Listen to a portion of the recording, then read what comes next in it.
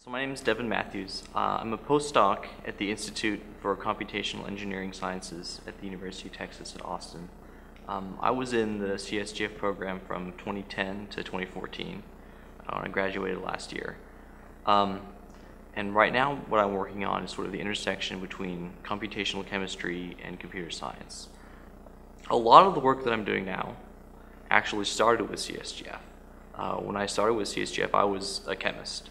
I had done a lot of programming, but my programs were sequential. They were not very well optimized. Maybe they got the job done, but the CSGF program really introduced me to high-performance computing, to working with supercomputers, working with computer scientists who could help me to make my code better, and that was a very big thing for me.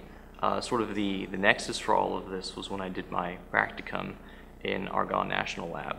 And I was there working for Jeff Hammond, who's a previous CSGF fellow. And there was another CSGF fellow there, Edgar Solomonic. And Jeff sort of asked us, okay, what do you guys want to work on?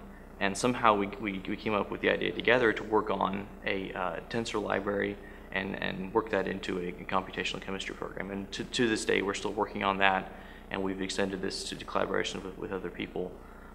So that's been a huge thing for me, changing what I do and how I think about chemistry and computation.